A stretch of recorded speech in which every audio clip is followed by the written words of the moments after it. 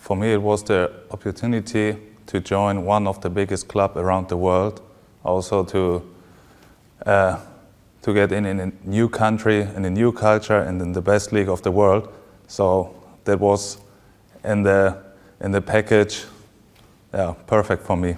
I went in this time to Palma with my family, and in the evening my agents called me and said, hey, I called with Chicky, they are interested to bring you to Manchester. I was like, okay, really? Is it true? Yeah. But then after I need a lot of time to think about it because it's a huge step. I know the style of Pep, and yeah, I love it to see how Man City play football, and I think I have the quality to show also the performance.